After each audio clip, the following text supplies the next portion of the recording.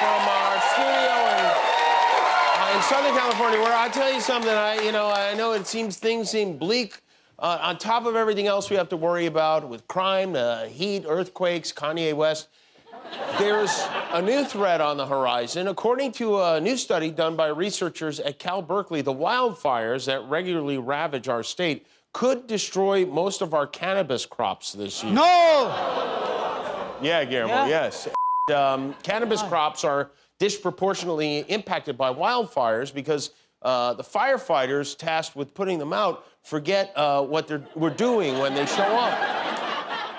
We are now less than 2 months away from the midterm elections. More than half of all Republican candidates who will be on the ballot in November have either questioned the legitimacy of Joe Biden's victory or actively tried to overturn the results. How is this a thing? There was literally no evidence of any kind of fraud, certainly not fraud that could have come anywhere close to changing the outcome of the election. Secretaries of state from both parties certified the results in every state, and yet these lowlifes continue with this lie. It's the dumbest thing. Imagine if half the Republican nominees believe that chicken is a vegetable and just say that's it.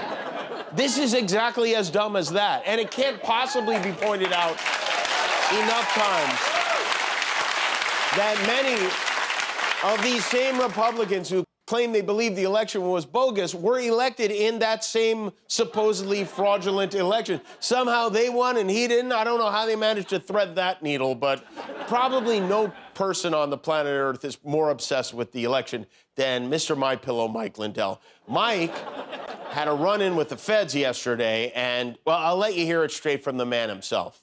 This afternoon, I went down hunting in Iowa for the early teal season with my friend this morning at 4 a.m. We got up, headed down to Iowa. We were coming back, and we stopped to go through a Hardee's in Mankato, where I was born, in Mankato, Minnesota.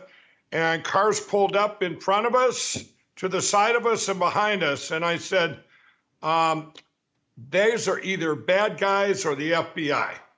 Yeah. Or maybe you were in an episode of Mankato Vice. We don't know. I have so many questions about this.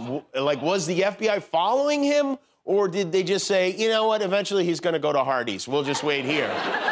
I have a feeling the FBI followed around for a few days and finally stopped him in the place that would make the funniest headline, which was Hardee's. And for that, I commend them. Hardee's, by the way, felt the need to weigh in on this. They tweeted, now that you know we exist, you should really try our pillowy biscuits. This is a sad tweet. I mean, but the FBI is reportedly looking into Mike Lindell's connection to a Colorado County clerk who was indicted for trying to illegally download data from election equipment after Trump lost by 7 million votes. But unfortunately for the Pillow Man, the news of his legal predicament has not garnered the outpouring of online support he'd been hoping for. This is going to be big breaking news here right now, everybody. And get all your friends out right now. We just did a notification push. I'm on Facebook Live over here. It's kind of funny, Brandon, tonight that Mark Zuckerberg's only allowing 40 people on my Facebook Live. Can you believe that? Yeah, I can believe that. Yes, I can. He goes, we're taking your cell phone. We have a warrant for your cell phone. I go, no. I said, my whole company. I run 5 companies off that. I don't have a computer. My hearing aids run off this. Everything runs off my phone. I said, and then I said, if I don't give it to you, will you arrest me then? And I was just, I'm going, are you kidding me? You're not getting my phone. And then he gave him his phone. And the phone they confiscated was this Fisher Price model that he runs his company from. How funny is it the guy who claims to have figured out an ultra-sophisticated plot to hack into and overturn our elections doesn't own a computer. He's running his business from his Motorola Razr phone that the FBI now has. So the guy who got Mike into this mess in the first place, Donald Trump, issued a furious statement on his pretend social media platform. He wrote, breaking news, Mike Lindell, the pillow guy, was just raided by the FBI. He's raided. America is officially living in a weaponized police state. Suddenly he's against weaponized police states. Listen, Investigating potentially seditious acts against democracy does not make this a police state. The state of Nebraska accessing a 17-year-old's Facebook messages to arrest her for getting an abortion, that makes us a police state. But this, you get it? No, I'm guessing no. But Mike Lindell, God bless him, he's so deep into this. He is not going to let legal trouble stop him from supporting those who believe the nonsense he believes. Today, Mike doubled down and released a new endorsement for another favorite local candidate. Hello, I'm Mike Lindell, CEO of MyPillow and Mr. January and Minnesota's Mustache of the Month calendar. America needs leaders who can fix our economy, and that's why I'm endorsing Fat Pete for Treasury Secretary. Fat Pete is a fella I used to sell stolen appliances to support my habit of ingesting crack cocaine. And let me tell you, he'll do so great at the Treasury. This guy is good with cash and funny too. Fat used to keep me in stitches, literally. One time he busted my nose with a wrench for trying to sell him a VCR with a sandwich in it. That's how I know he's tough too. Fat Pete broke 4 of my ribs with a pool cue just because I gave his dog Cooper half a Snickers bar. How was I supposed to know Cooper was allergic to chocolate? But that's how I know Fat Pete is good at delegating responsibility. Because he wouldn't give me back my keys till I cleaned all the Rottweiler diarrhea off of his mother. And I'm confident Fat Pete will make him clean up worsted too.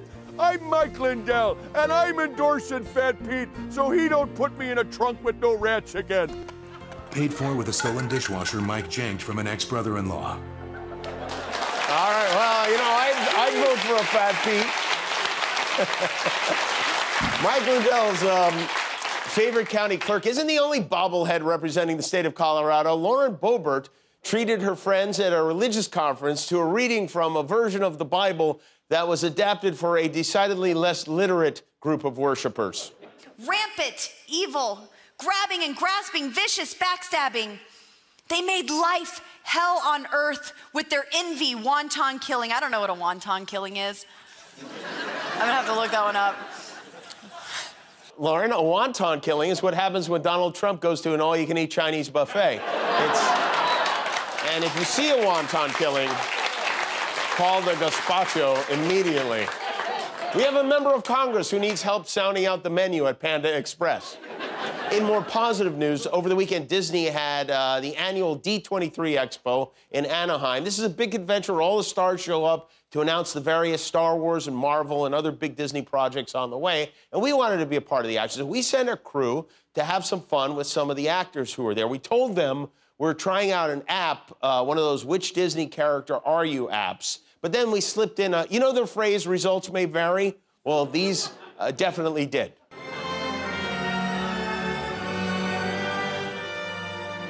Hi, I'm Anthony Mackie, and I'm about to find out which Disney character I am. Here we go. 3, 2, 1.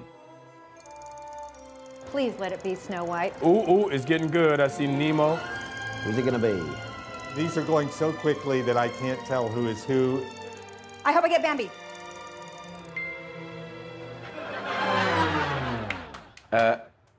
That's a leg and a foot and an ankle. I guess that's... I mean, I'm happy with that. Please let it be Snow White. Please let it be Snow... Oh, come on. He's not a Disney character.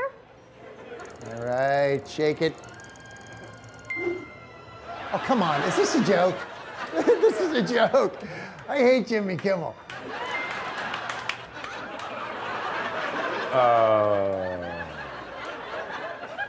I don't know what character this is, but it's Goat Nipples. Here we go. Oh, now it's stopped. What's that? I'm a Band-Aid. I don't know what that character is. And let's see. It's a crying baby. This is a pretty accurate depiction of who I am. Yes. Dentures and a glass. That's perfect for me. I am that one. Oh, I'm a hot dog. Carrot Top. That's not a Disney character at all. Apparently I'm Carrot Top. I am what you use to clean toilets. Perfect. Please, please, please, give me something good, please, please, please, please, please, please. What the heck? Why did I get a trash can? Why did I get a trash can? What character is this in a Disney movie? I want a redo. Let me see. Okay. What? Oh, this what is this?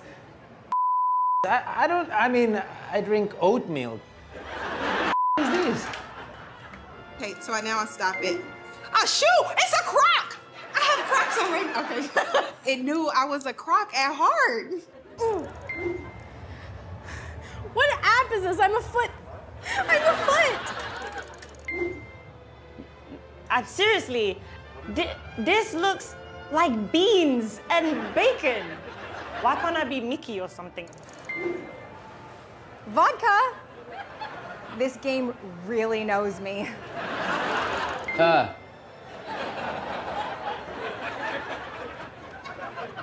Mayonnaise.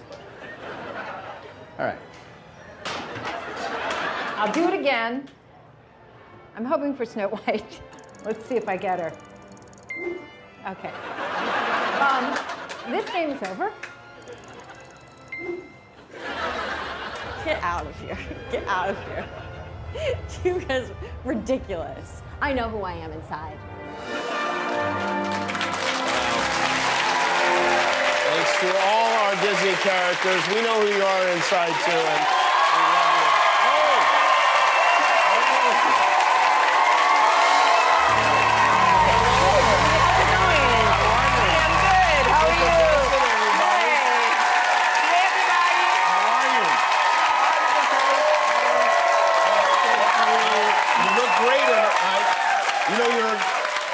A little bit early for your interview. It's after the commercials. Oh, I know, but I have a little favor to ask, actually.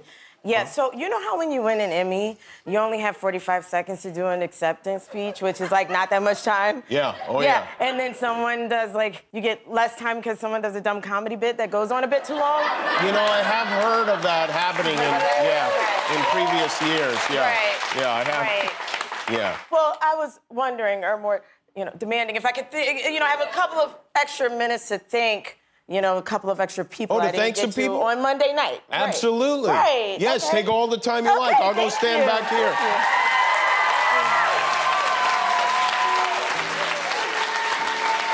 Okay, so thank you again to the Academy for this amazing honor. I'd also like to thank Randall Einhorn, Michelle Nader, Big Andy, Margie, Aaron Warrenberg and Channing Dungey, Craig Erwick, Adam Siegel, Persona PR, and all of the fans of the show.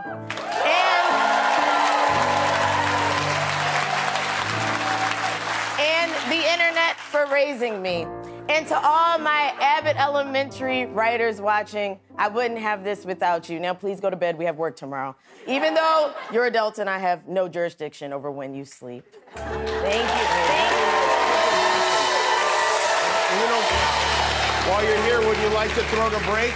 Yeah, sure. It's just right there. There you go, right there. Okay. So we have a good show for you tonight. From the Lord of the Rings is Ismael Cruz Cordova. We've got music from Kane Brown. And we'll be right back with Emmy Award winner Quinta Brunson.